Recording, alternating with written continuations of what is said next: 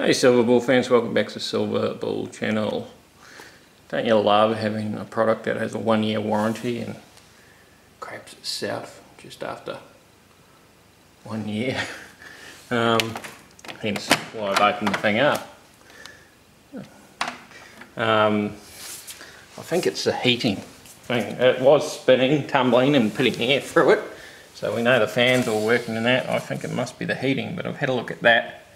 Tried to clean out all the dust, and I can't see any broken element there. It all seems to be intact.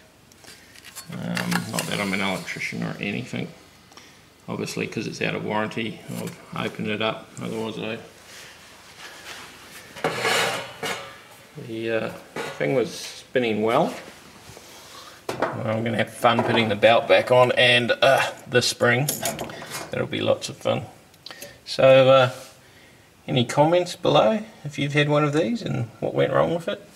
I've cleaned out most of the dust. Being a dryer, it ends up having all sorts of dust in it. So we'll see how we go. There's the motor. It was working, it was turning.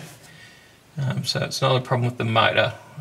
It's either a problem with the heater, which I showed you before, or a problem with the computer up there. And that's something I won't be able to fix.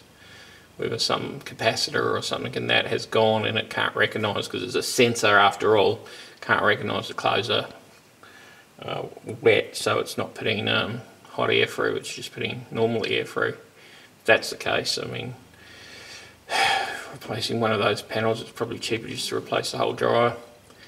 Unfortunately, that's the society we live in today, where yeah, things are mass produced and cheap out of China, but the quality, you know, leaves a lot to be desired. Silver Bull channel, having a bitch, and out.